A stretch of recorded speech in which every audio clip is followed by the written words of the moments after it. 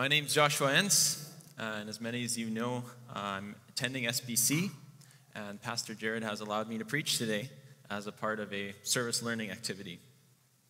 And I also want to thank you guys for allowing me to preach, and also for the support that I've gotten. Many of you have come to me and said you're praying for me, and I really appreciate that. So next weekend is Easter weekend, and this week is sometimes referred to as Holy Week. And what we're going to have next weekend, and also on Thursday, we have a Thursday service, we're going to hear the gospel of Jesus Christ. This probably is pretty obvious. Some of you may have been here for a while, and you've probably heard Pastor Jared say something like, if Jesus is the answer, what is the question? Or if Jesus is the solution, what's the problem? Well, this week, I'm asking the question. And the question is, why do we need the gospel? What do we need to be saved from? Now, there's a few reasons why I think it's important that we talk about this. The first one is that we're often told by our culture that we are inherently good, that there's good within every person. But the Bible presents us as something different. In fact, completely opposite. And I think we need to continue to reframe our mindset and making sure that we understand our need for a Savior. Another reason is that we need to set up our hearts to hear the answer of the gospel. Without knowing why we need to be saved, we won't understand why it's so significant.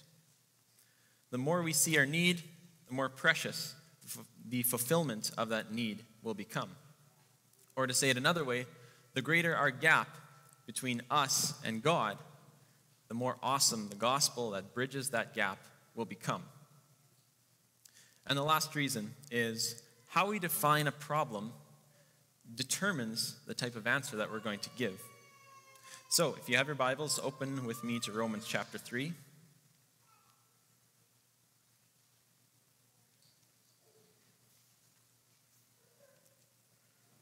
We're going to be reading verses 9 to 20 of Romans 3.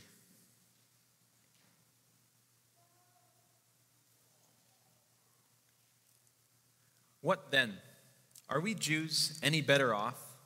No, not at all. For we have already charged that all, both Jews and Greeks, are under sin. As it is written, no, none is righteous, no, not one. No one understands, no one seeks for God. All have turned aside. Together they have become worthless. No one does good, not even one. Their throat is an open grave. They use their tongues to deceive. The venom of asps is under their lips. Their mouth is full of curses and bitterness. Their feet are swift to shed blood. In their paths are ruin and misery, and the way of peace they have not known. There is no fear of God before their eyes. Now we know that whatever the law says, it speaks to those who are under the law, so that every mouth may be stopped, and the whole world may be held accountable to God. For by works of the law, no human being will be justified in his sight, since through the law comes knowledge of sin. Let's pray. Dear Lord, we thank you for this morning, and we thank you that we know what the gospel is, and we pray that you would help us to see ourselves clearly, see what the problem is that propelled you to bring your Savior to the world, or your Son to the world to save us. We thank you that we know the answer, and we pray that you'd help us to realize the depth of our sin and to be humbled by it, and thus to give you glory for the answer that you gave. I pray that you'd be working in all of us with your Spirit, me and also the congregation, that you'd be applying the message to our hearts. We pray this in your name. Amen.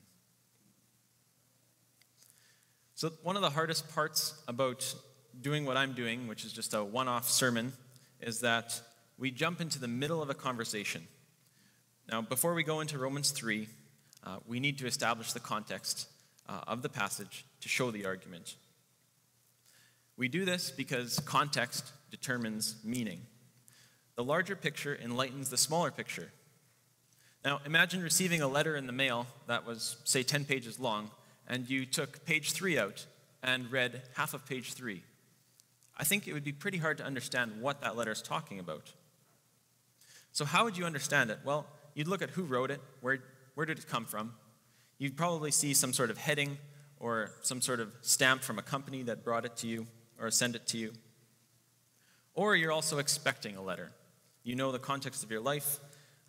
So for example, if you saw a camera flash the last time you were in the city driving too fast, well, you won't be surprised to see a letter from the RCMP in the mail very soon.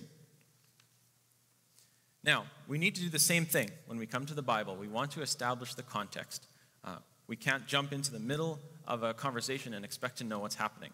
So, I'm going to try and do that as best I can. So if you still have your Bibles open there, let's just go to the beginning of the book of Romans. I'm going to give you a little bit of background information. So the first thing is, it's a letter. So it's written to a historical church by Paul. It's written sometime during the late 50s. And this is about 25 years after the resurrection of Christ. The letter's written to Rome, and it was a mixed church of both Jews and Gentiles are probably the majority group in the church. The overarching theme of Romans could be phrased as something like this. This is what I came up with.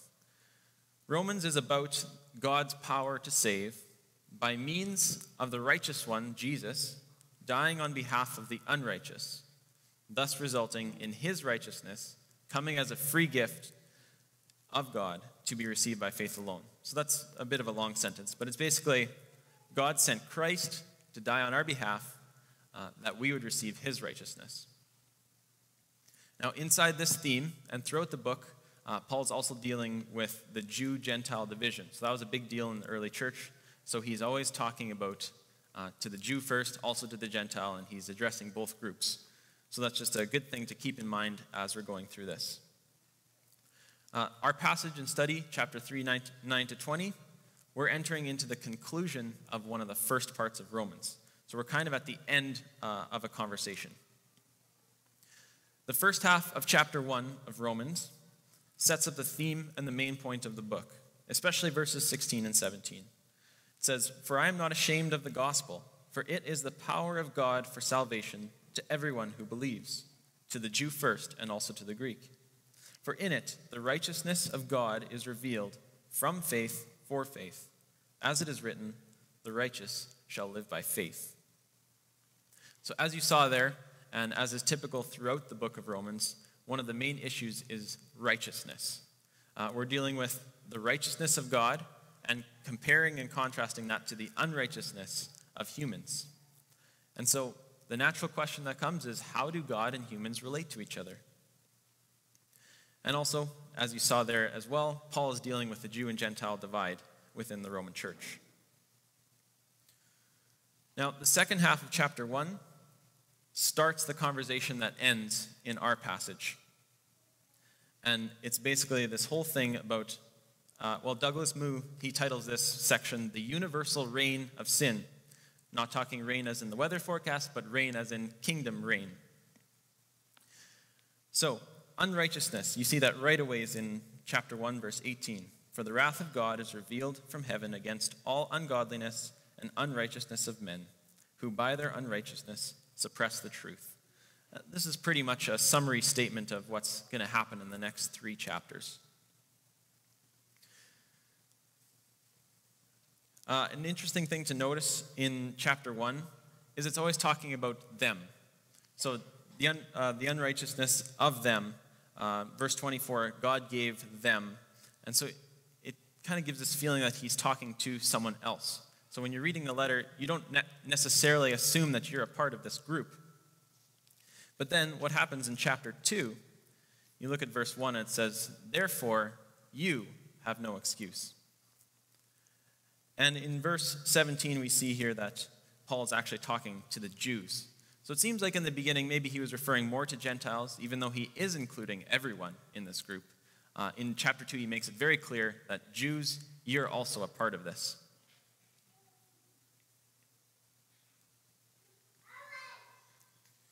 So his main point in chapter 2 there is that The doers of the law will be justified, as in the people who fulfill the law will be justified. Evildoers will be judged, and if you do sufficient good, you'll be given life. But the problem is, no one actually meets that criteria. And so at the end of chapter 2, Paul's summarizing that being a part of God's people has always been about the inward circumcision of the heart and not physical circumcision.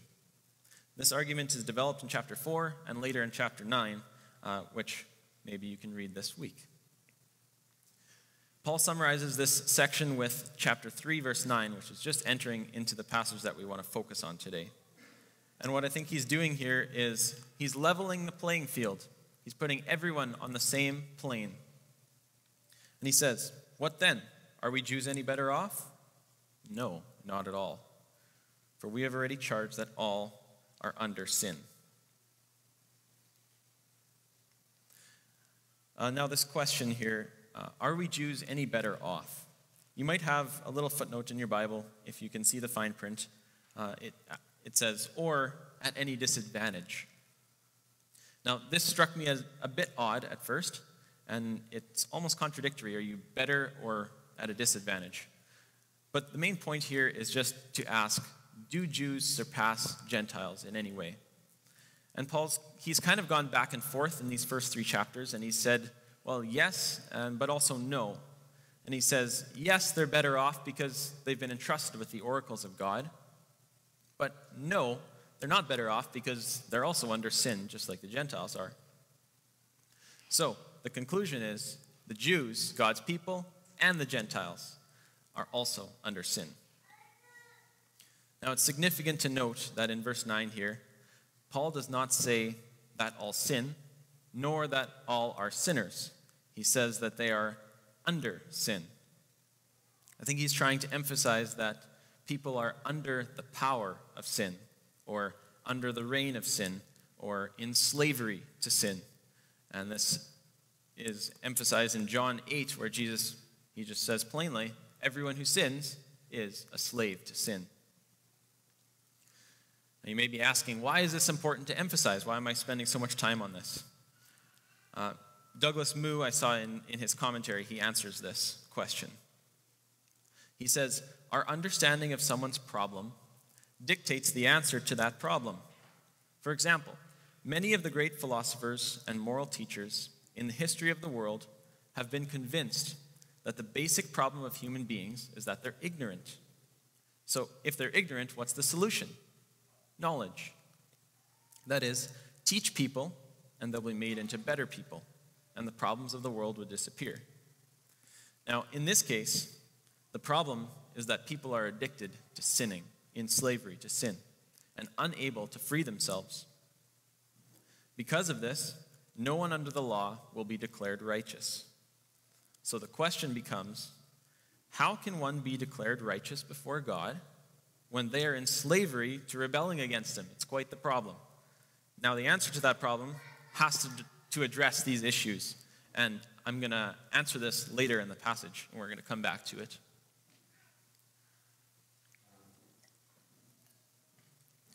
Now, moving on to verse 10 through 18, you'll see that the formatting in your Bible is probably a bit different.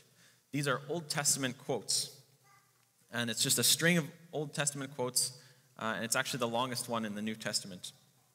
So Paul's presenting timeless truths, and he's using the Old Testament to show that it's always been this way. So I want to give an overview first of all the verses, and then I'll go into them a little bit more in detail.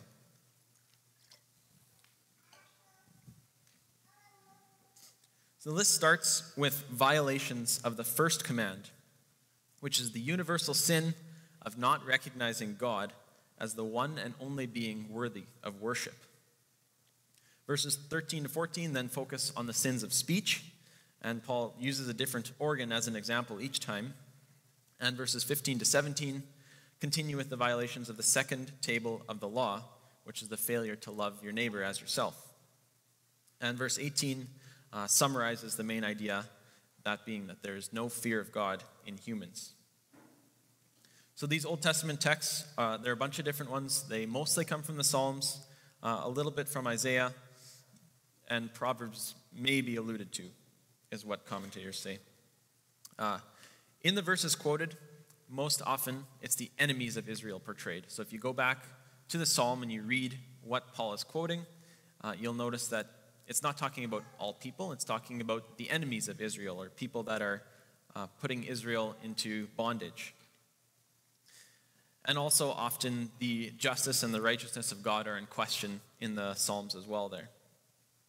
Now, the wicked portrayed in the Psalms, even though they are outside of ethnic Israel, Paul's actually applying these statements to his audience, all Jews and all Gentiles. So what are we to conclude from this observation? Well, some scholars think that this proves that Paul is actually referring to only unrighteous Jews, that he's not applying this to everyone. But a more likely explanation is that Paul deliberately chose to take his words from these contexts in order to make a subtle but important point. In light of Christ, all Jews must now be considered to be in the category of the wicked. Now, the original readers of Romans would be well aware that the words that Paul quotes apply only to the wicked, because they will have been familiar with their Bible, which is our Old Testament. And they may well have wondered at first about how Paul can apply this to all Jews. But then they would realize that Paul is actually making a rhetorical point. He's saying, all Jews, along with all Gentiles, are unrighteous. Now, to underscore this point, I think it's pretty clear if we look at the first 3 verses that Paul is quoting. There's 7 absolute statements in these verses. Absolute being either an all statement or a none statement. So 7 times he's saying, none is righteous, no, not one. No one understands, no one seeks for God. All have turned aside. No one does good, not even one. So I think it's pretty clear, and Paul's trying to get across the message. This is everyone. No one's excused. Now, let's go into a little bit more detail in verses 10 to 12. This is the longest quote here from Psalm 14, verses 1 to 3. Now, if you want, keep a finger in Romans and flip over to Psalm 14. That's the first portion that he's quoting there.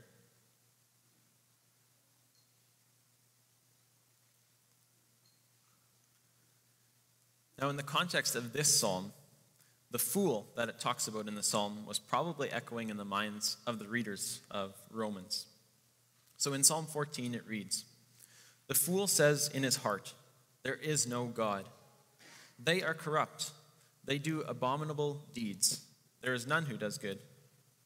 The Lord looks down from heaven on the children of man to see if there are any who understand, who seek after God. They have all turned aside. Together they have become corrupt. There is none who does good, not even one." Notice that Paul changed the wording from "the Lord looks down from heaven to see if there are any who understand," and he just made the conclusion that no one understands. His emphasis here is that no one understands the spiritual truth about God, and thus they do not seek him. Now this, as I said before, is a violation of the first command, the turning away from God and giving glory to lesser things. And this is probably a reference to the sin spoken of in the first chapter of Romans, where they exchanged the glory of the immortal God for images resembling mortal man and birds and animals and creeping things.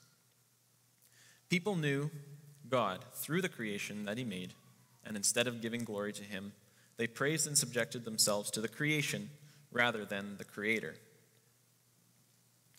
Now, verses 13 to 14 are from 2 other psalms, and this is the sins of speech section. Paul talks about 4 different organs: the throat, the tongue, the lips, and the mouth. And he's outlining that this is a very important part when you're looking at the sinfulness of mankind. And I think since Paul spends so much time in this area, the mouth area, I think it would also be helpful for us to spend time there too, and just think about how much time the sin in your life is caused by your mouth. He compares the throat to an open grave, which is a pretty gross comparison. And this probably had an even stronger impact to Jews. If you remember, in the law, death was associated with uncleanness. And the tongue, he says, it deceives. And the tongue, if you've read James before, you probably remember that the tongue is compared to being set on fire by hell, which is, again, just crazy strong metaphors that I don't think that we can overemphasize. The lips are compared to the poison of snakes, which cause severe pain and sometimes death. And the mouth is compared to being full of curses and bitterness. Verses 15 to 17, this is the final section, where they're talking about the intentional violence that is done to someone's neighbor.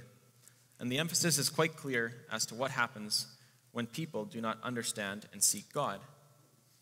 And we could say that verses 10 and 11 show the foundation of the rest of the list, which outlines the results. So the difference about this Old Testament quotation from Isaiah is that Israel is actually the sinful one in the passage, whereas in all the other passages, they're saying, "Save us, O Lord, from them." And now in this passage, it's actually Israel that's being condemned for being unrighteous. And as a result, in Isaiah passage there, it says, "Justice, righteousness, and salvation are all far away." And verse 18, again, as we said before, it's a summary. Returning to the main problem, the wicked one has no fear of God. Now, this raises a practical question, probably in some of your minds, and it did in mine as well. What about unbelievers that we know that do good things, right? Unbelievers start all kinds of humanitarian aid, and we know that those things are good. Social justice are good things to do. So what about them? Well, I think the first principle that we need to establish is that we must let Scripture interpret experience and not let experience to interpret Scripture. Now, if we use that lens, we have to conclude that even acts that we think are good or holy or righteous, they're not actually righteous in God's eyes. Now, why? Well, I think we just need to keep reading in verse 10 and 11. Why is no one righteous? Because no one understands. No one seeks for God. All have turned aside. And when it says no one does good, it's actually a continual aspect that it's talking about. So it's saying no one is continually doing good. Or if you want to put it the other way around, everyone is continually doing non-good or bad or unrighteous. So we can conclude that even the most noble philanthropic acts that appear good in our eyes, they're actually coming out of a heart that's rebelling against God. And that's an unrighteous act in God's eyes. And Paul makes the same point in Romans 14 at the end of the chapter. He says, this paraphrase, "Any act that is done without faith in God and for the glory of God is sinful against God." So let me summarize the final two verses, 19 and 20. The law condemns those who are under it. And I think it shows us this in two ways. The first way is that the law brings people under the accountability of God. I came across one guy who said that a better translation, whether you agree with him or not, would be that the whole world may be held guilty before God. So he wants to emphasize that it's not just that you're accountable, but you're actually guilty. I think this makes a lot of sense considering the context. And therefore, since you've been judged guilty before God, you are subject to God's holy wrath and to be sentenced to eternal destruction. And the second reason is that no human being will be justified under the law. The logic is pretty simple. It's, since you knew the law and you didn't obey, you knew your sin.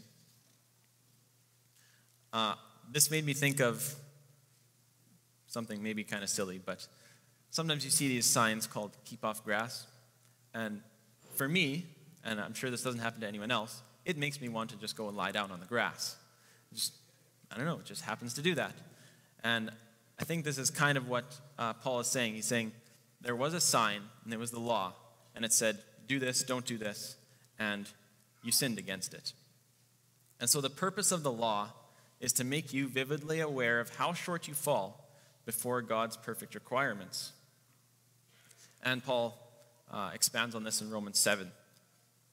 So if you want to go read that this week as well, in fact, you can just read the rest of the book.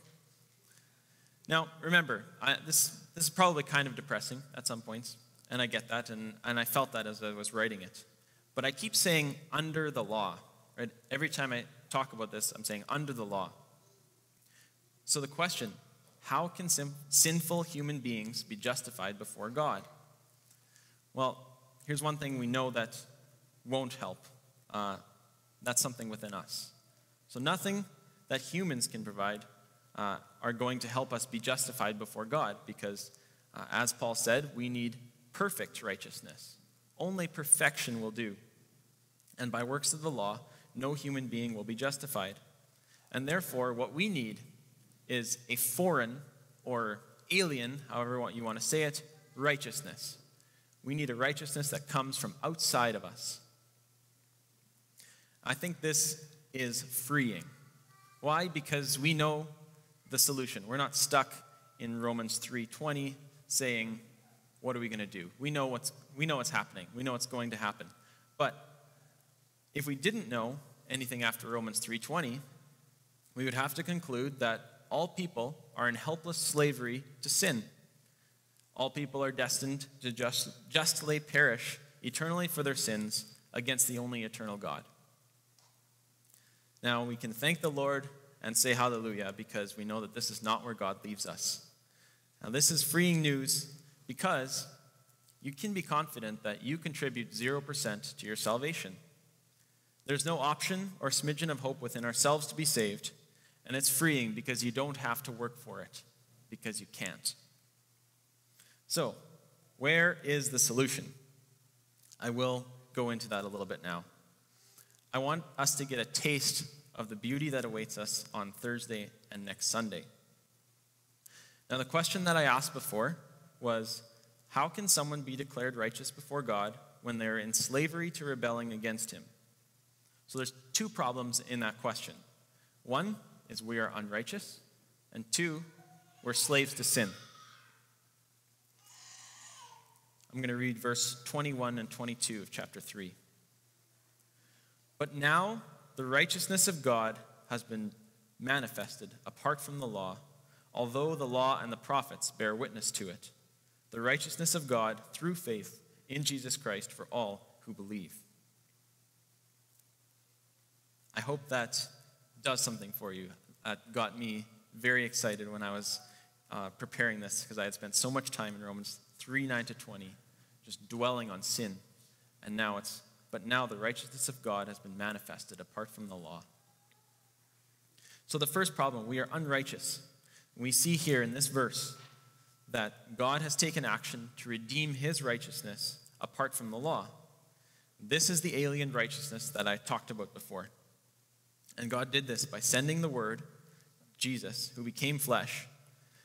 He required perfect righteousness, which was fulfilled in Jesus Christ.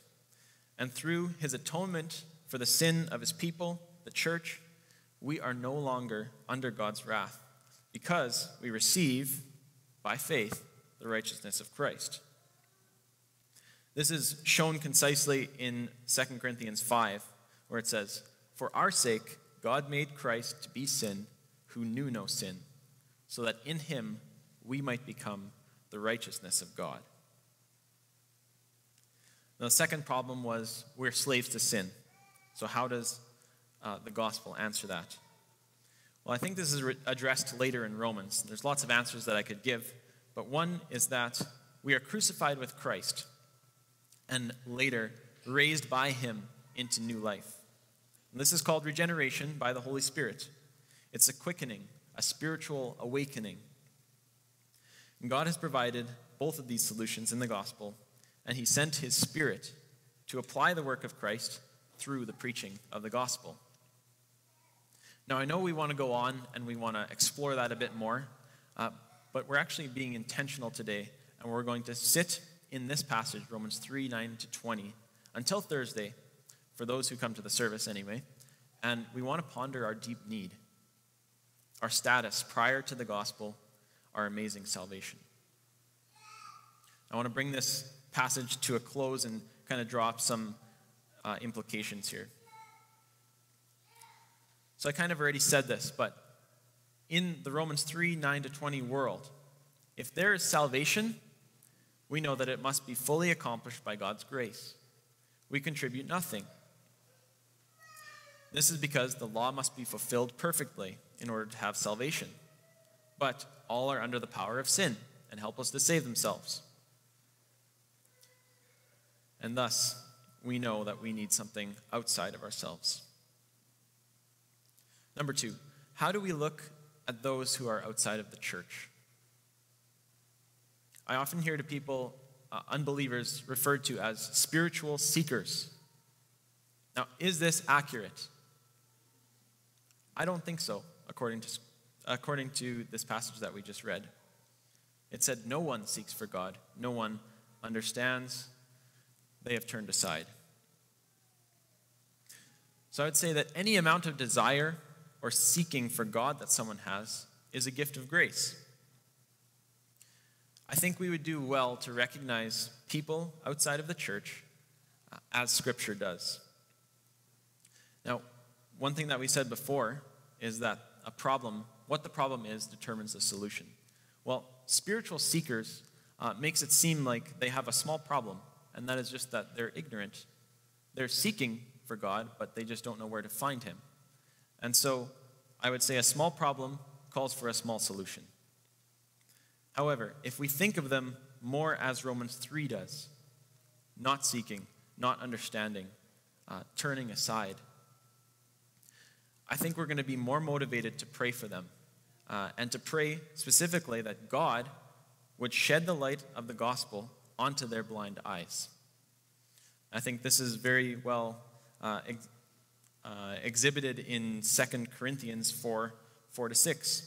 I'll just quickly paraphrase it. It says, God enlightens the blind to see the gospel, which is the light of the knowledge of the glory of God in the face of Jesus Christ. So let us pray earnestly for those that we know that do not see this glory. Let us pray for the Spirit to do his work, remembering it is not ours to convert. Our job is to obey the command of God, utilizing his means to enlighten the eyes of the dead and blind, which is preaching the gospel of Jesus Christ. Number 3, in the struggle against sin and temptation, I don't think the solution is to try harder, because we cannot win. We fail. We cannot beat Satan in the spiritual struggle. Finding power within yourself will always lead to defeat. However, there is one who has conquered. Christ is one, defeated temptation, defeated Satan, and in faith, his victory can become ours. By the Spirit, we are enabled to put to death the deeds of the body.